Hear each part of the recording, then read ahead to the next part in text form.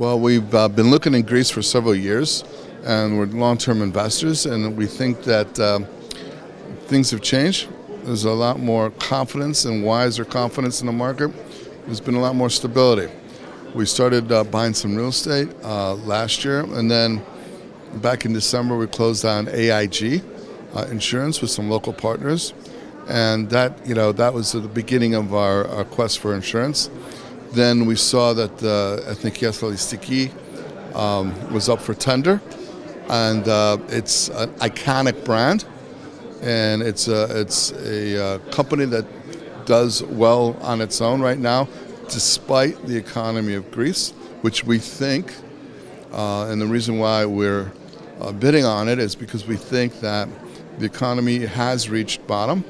If not completely on the bottom, it's close, and that once it turns around, not only is it making money now, we'll make some fine-tune some adjustments, make the company grow, but then when the economy comes, then it'll exponentially grow. So we're very optimistic, and we're very grateful. We hope that we will be the winner in this process, so we can help grow this. And I think that if we are successful in this, I anticipate a lot more money following us from the Greek American community that in the past has been a little bit weary or has had lots of obstacles in terms of trying to invest in this country.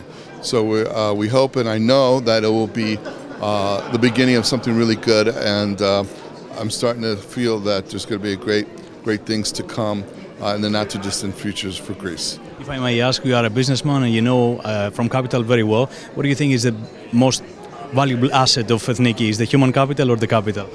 It's everything.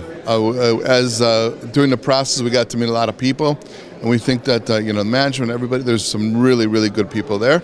It's a great asset. The name is fantastic.